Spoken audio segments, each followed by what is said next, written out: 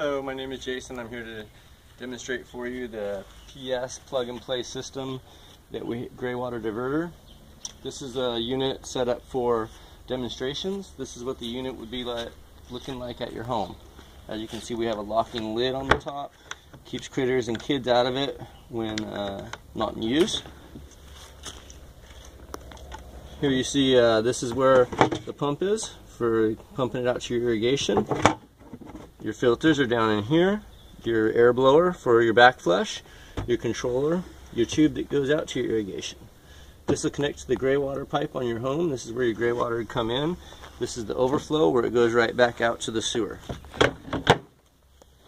So on our demonstration model, you can see that on our controller we have a solid red light. That is telling us that our Greywater diverter is functioning and that no Greywater is present at the moment, and it's in standby mode waiting. When I take off the filter cover here, you'll look inside and you'll see this is like somebody taking a shower or using the sink in your home. Greywater will start entering the device. Okay. As Greywater enters, it goes down through the filter, filtering out the lint, debris, soap scum, right into the pump chamber. If that filter were to ever clog up, we have a secondary filter where it would overflow right into that filter and do the same thing, run right into our pump chamber after being filtered. Now you see our controller is flashing. That's telling us there's Greywater present, and it's got a 35-second delay to allow a little bit more water to build up in the pump chamber here. After 35 seconds, the pump will kick on, and that pushes the Greywater right out the purple pipe out to your landscaping. So right now your landscape is being watered as you're taking your shower or using your sink.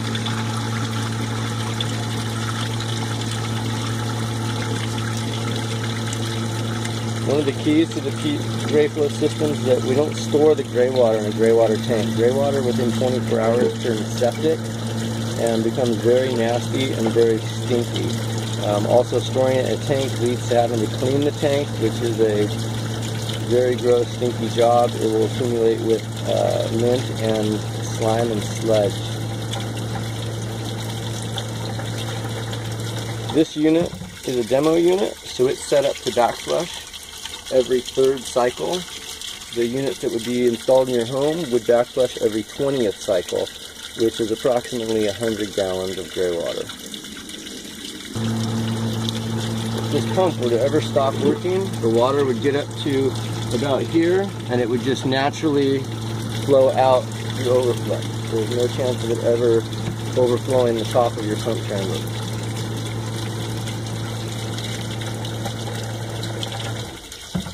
Okay, that should be our last cycle.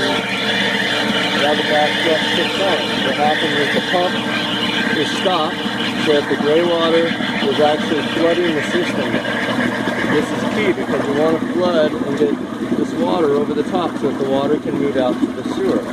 It's injecting air below the filters, which at advanced wastewater systems we've discovered in our studies that it takes turbulence to clean the filters, not water or water pressure.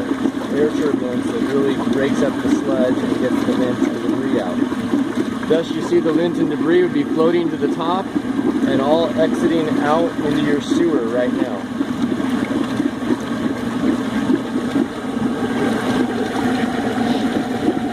The system should be inspected every 6 months. That means open the lid and take a look for any signs of problems.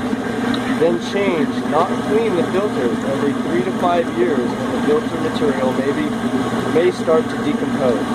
In Australia, this is known as the cleanest, most sanitary system, outlasting and performing all other systems for 10 years in Australia, where Greywater irrigation is common. The backflush goes on for 2 minutes. At that point, it'll return to waiting for your Greywater to be filtered and pumped right back out to the landscape. Thank you, and I hope you've enjoyed this presentation of our Greyflow PS plug-and-play system.